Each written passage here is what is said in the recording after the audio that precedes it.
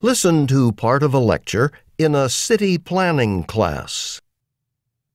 In the last 50 years or so, many American cities have had difficulty in maintaining a successful retail environment.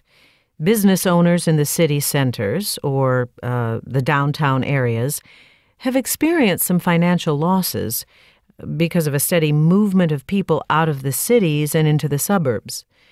In general, downtown areas just don't have that many residential areas. Not that many people live there. So, what if city planners decided to do about it? Well, one way they've come up with some ways to attract more people to shop downtown was by creating pedestrian malls. Now, what is a pedestrian mall? It's a pretty simple concept, really. It's essentially an outdoor shopping area designed just for people on foot. And, unlike many other shopping malls that are built in the suburbs nowadays, these pedestrian malls are typically located in the downtown area of the city. And they have features like wide sidewalks, comfortable outdoor seating, and maybe even fountains and, art. There are variations on this model, of course, but the common denominator is always the idea of creating a shopping space that will get people to shop in the city without needing their cars. So I'm sure you can see how having an area that's off limits to automobile traffic would be ideal for a heavily populated city, where the streets would otherwise be bustling with noisy, unpleasant traffic congestion. Now, the concept, which originated in Europe, was adopted by American city planners in the late 1950s.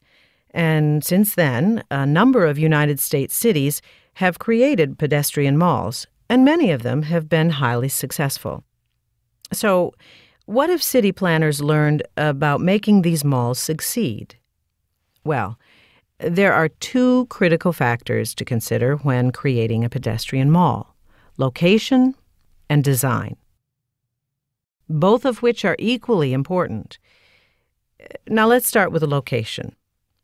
In choosing a specific location for a pedestrian mall, there are, in fact, two considerations: proximity to potential customers, that's what we would call a customer base, and accessibility to public transportation, which we'll get to in just a moment.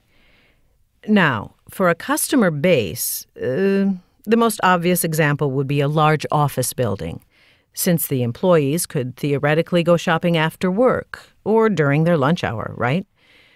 Another really good example is a convention center, which typically has a hotel and large meeting spaces to draw visitors to the city for major business conferences and events. But ideally, the pedestrian mall would be used by local residents, not just people working in the city or visiting the area. So that's where access to public transportation comes in. Either the designers plan to locate the mall near a central transportation hub, like a bus terminal, a major train or subway station, or they work with city officials to create sufficient parking areas not too far from the mall. Which makes sense, because if people can't drive into the mall area, then they need to have easy access to it. Okay, so that's location. But what about design? Well, design doesn't necessarily include things like sculptures or decorative walkways or even eye-catching window displays, art.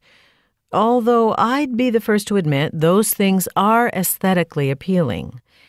However, visually pleasing sites, they're not a part of the pedestrian mall design that matter the most.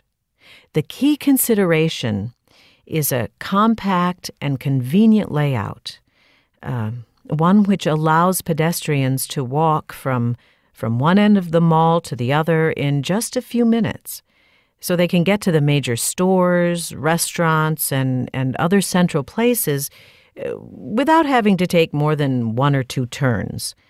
Now, this takes careful and creative planning. But now what if one ingredient to this planning recipe is missing? There could quite possibly be long-lasting effects. And I think a good example is the pedestrian mall in Louisville, Kentucky, for instance. Now, when the Louisville Mall was built, it had lots of visual appeal. It was attractively designed, right in a small part of downtown, and it pretty much possessed all of the other design elements for success. But now here's where my point about location comes into play.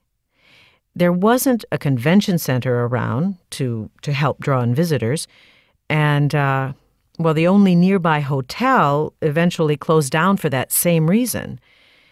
Well, you can imagine how this must have affected local and pedestrian mall business owners, sort of what we call a chain reaction.